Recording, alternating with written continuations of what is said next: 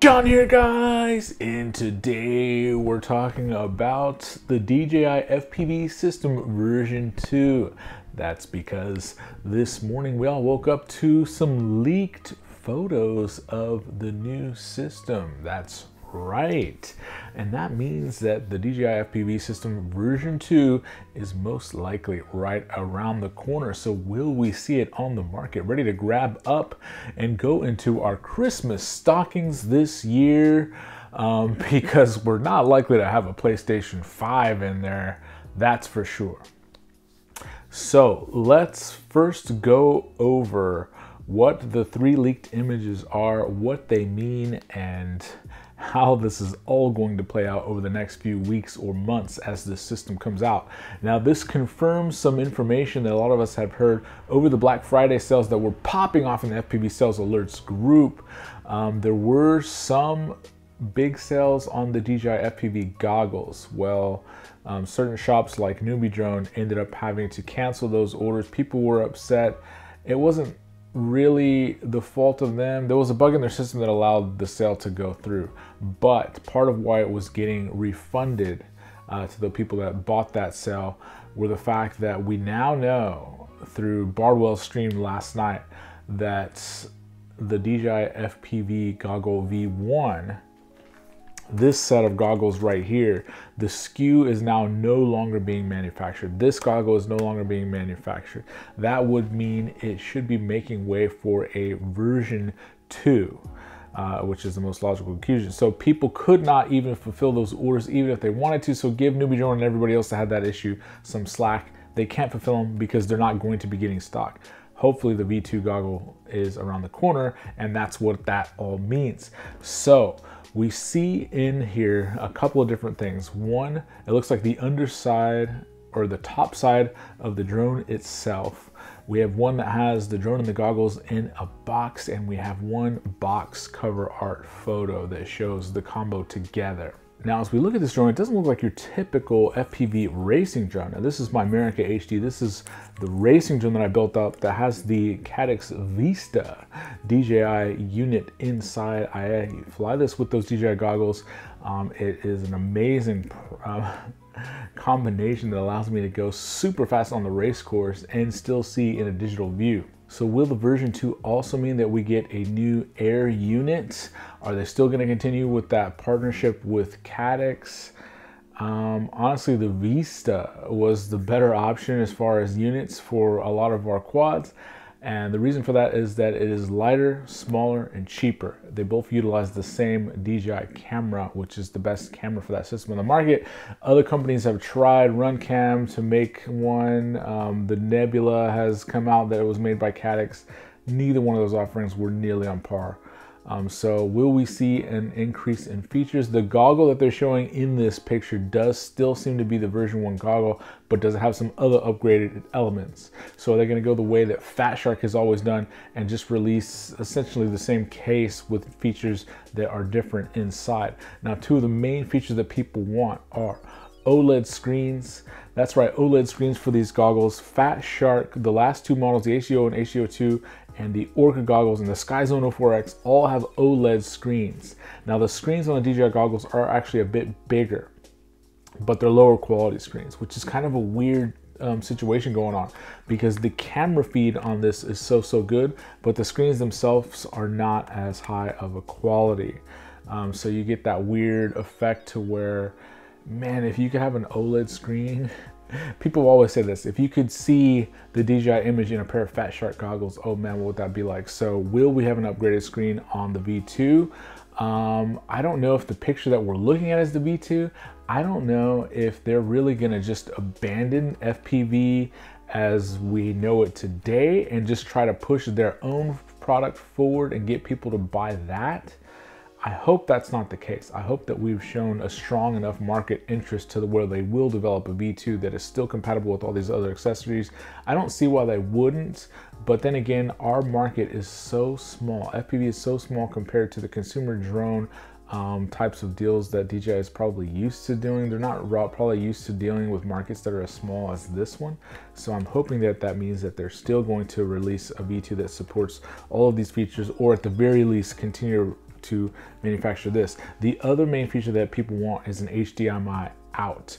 That is a port that you could plug an HDMI cable to and see the goggle feed. That's one of the major gripes in FPV racing. You have to be able to spectate the FPV feed from the drone to ensure that people are correctly going through the obstacles. That's one of the requirements today for FPV racing, and one of the things that's holding DJI back. So if they had an HDMI output, they could run that goggle feed, you know, not just to your eyeballs, but also to a screen to allow people to spectate. That would also open the door up for some other accessories to be able to allow people to view. There's certain people, you know, especially that have a budget, that have bought 2 pairs of goggles just so somebody could ride along. So if they have that HDMI output, boom, you just run out to an external screen that could be much, much cheaper than a second set of goggles, and you're off on the races.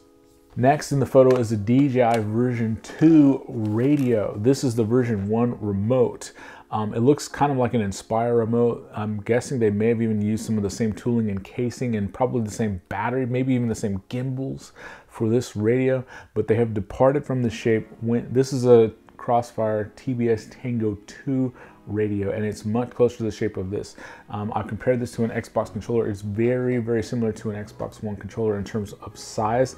I actually feel like this is a lot more ergonomic, and so they're going with that form factor for their radio option. Now, there are some questions still. Is it going to use DJI's control link? Are they going to branch out to a 900 megahertz control link? Like, are they increasing the control length of DJI radio, or they're just adjusting the form factor? I think that DJI is really positioning themselves. This is part of a multi-part plan to bring some of their larger customer base into FPV. We've seen that over the years, and the DJI market seems to not necessarily be the FPV hobbyists of today. They are the camera drone enthusiasts of today. They want to be able to pull them over and introduce them to FPV through their system. Now, why do they care about those customers more than the FPV hobbyists? Well, DJI camera drone enthusiasts tend to probably have a bit more budget to spend at once.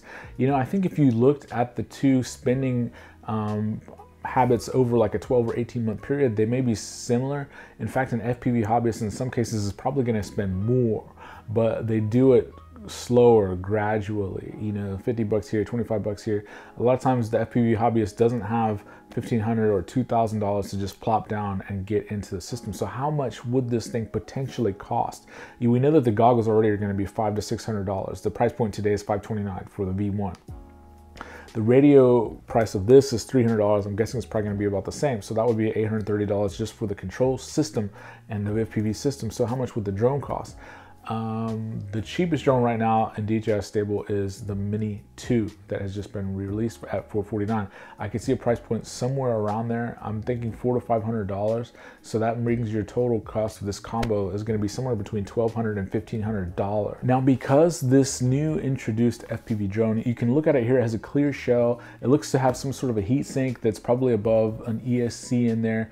It has some motors that are pretty well protective. I can't tell exactly what size these motors are, but they look like they might be on the smaller size. It's really hard to tell scale. We know that the shaft in there, if they're using a traditional prop shaft, is an M5 shaft. So that's the one thing that we can kind of scale the size on. So I don't know if this is like a 2205 motor or a 2207 motor. It might be a smaller 1806 motor. So what kind of power and speed are we going to get? There is an interesting image on the box art that shows kind of a camera on top.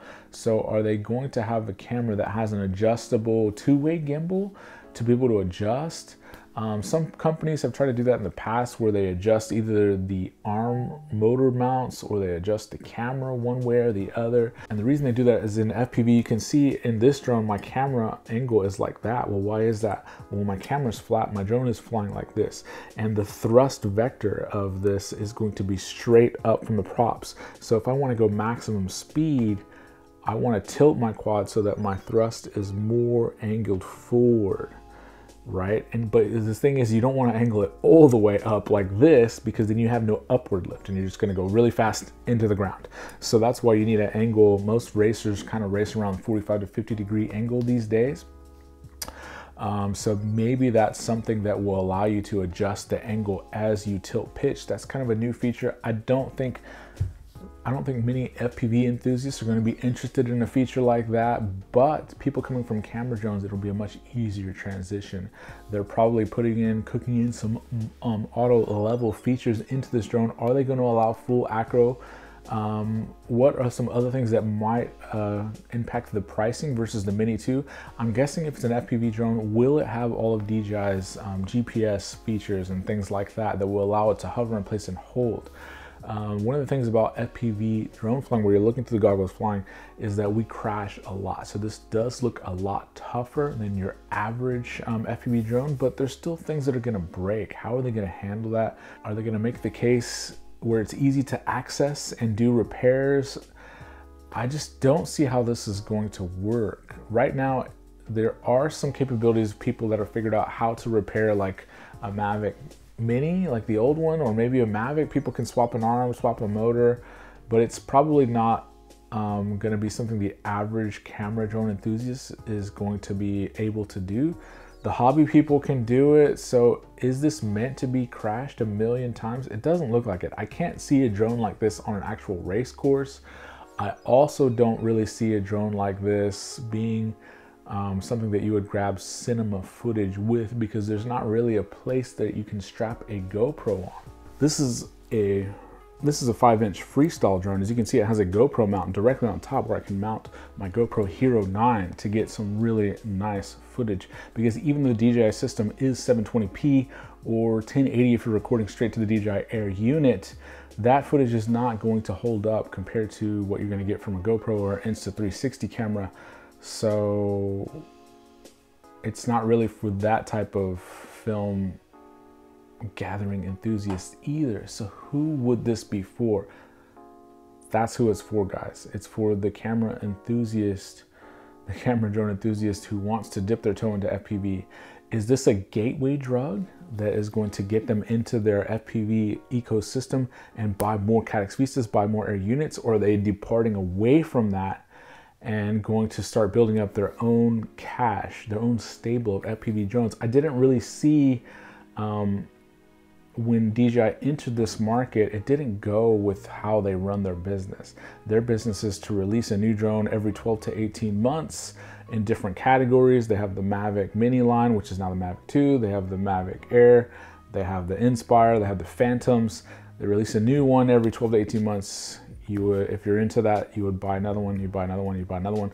With their FPV system, they're only getting one sale of the goggles, one sale of the radio, and then sale of these individual units. But the bulk of the cost, or at least half of the cost, is going to other manufacturers. If I had DJI on this quad, the frame, the motors, the receiver system, the flight controller, the electronic speed controller, those are all things I'm spending at other companies, not DJI. So is their goal to kind of use us as guinea pigs, like MC's Creation said on Facebook? Is it to use us as guinea pigs to test the system in order to release their real plan, which is to do that? We'll find out very soon. If it does come out for Christmas, leave me in the comments, are you going to buy one? If it comes out in time for Valentine's Day, are you going to skip that tennis bracelet you were going to shop for your wife for and get one of these instead for yourself? What are you guys going to do? If it comes out, I'm going to be getting it. I wish I was on the testing list. DJI is probably one of the only companies I would actually test for. It's just not my thing, but I do want to get my hands on that system. I hope it has the OLED screens. That's the screen that I want to look for. So what are the features that you really want in a DJI FPV version 2? Thanks, guys.